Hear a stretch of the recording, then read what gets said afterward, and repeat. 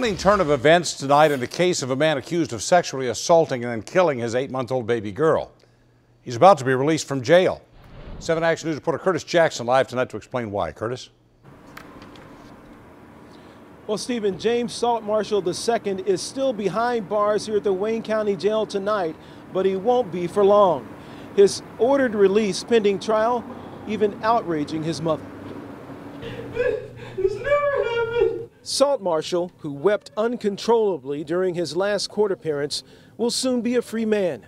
Prosecutors say they need more time to investigate and gather forensic evidence, so the judge is releasing Saltmarshall on his own recognizance. Even his mother, who spoke exclusively with 7 Action News, doesn't agree with that decision. This should not be taken lightly that he's out. Saltmarshall was staying with the baby in this Inkster motel. He called 911 last week to say she fell, hit her head, and wasn't breathing. Investigators say she had injuries consistent with a sexual assault.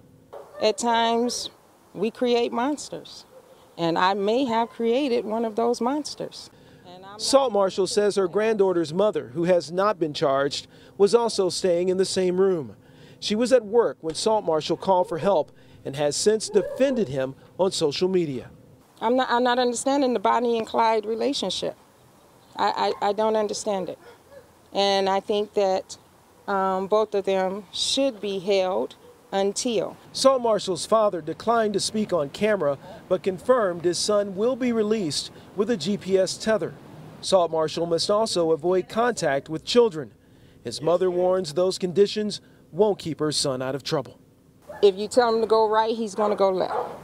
He's not going to follow those rules. It could take a few days for Saltmarshall to receive that GPS tether. Should he violate any of the conditions of his release, he will be put back behind bars and held on a $2 million bond. Live in Detroit tonight, Curtis Jackson, 7 Action News.